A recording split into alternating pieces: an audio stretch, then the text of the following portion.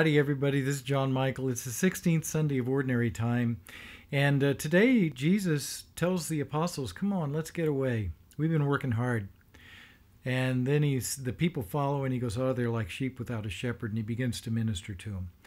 So this is kind of like you and me. Number one, you can't work all the time. You can't do ministry all the time or you'll burn out. There's a lot of people out there that are just burned out that keep ministering, and they're like drowning people, flailing away in the water. That's how many local parishes kind of remind me of that nowadays, especially in the United States where the church is in such trouble. We're just flailing away. Sometimes what you got to do is you got to go away and be quiet for a while. Pray.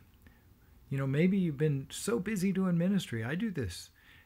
Maybe I need to get away, and I do. I get away and I get back in touch with my spiritual core, alive in the Holy Spirit, my relationship with Jesus, a disciple of Jesus. And now I have something to share.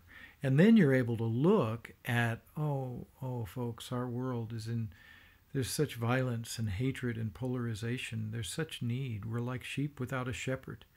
And so we go out in compassion and minister to other people from a good spiritual life that's based on prayer and meditation and contemplation. And now we have something to give. See, you can't give what you don't have. If you don't have this personal encounter with Jesus, you can't share that with anybody. If you don't have a great prayer life, you can't call other people to a great prayer life. So that's really the principle. It's pretty simple today. He took the guys, get away, pray, get back in touch. And then the needs came, and he says, they're like sheep without a shepherd. And he began to minister again. That's what you and I have to do too. I love you. All things are possible with God.